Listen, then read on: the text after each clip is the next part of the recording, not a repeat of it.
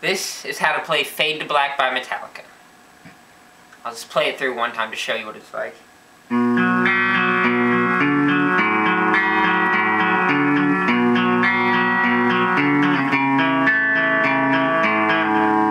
Alright, just the intro. That's just the intro.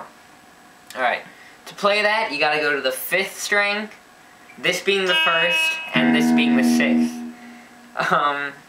You gotta go from the 5th string 2nd fret to the 4th string 4th fret to the 3rd string just open. Then you gotta go back to the 4th string, and then you gotta just go back again.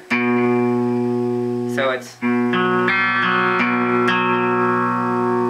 then you're gonna put your pinky down on the 5th fret 5th string.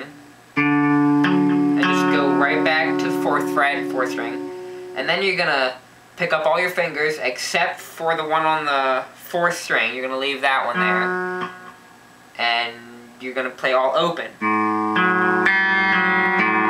you put your pinky back down on the 5th fret, 5th string, and then you're gonna go back to what you were like at first.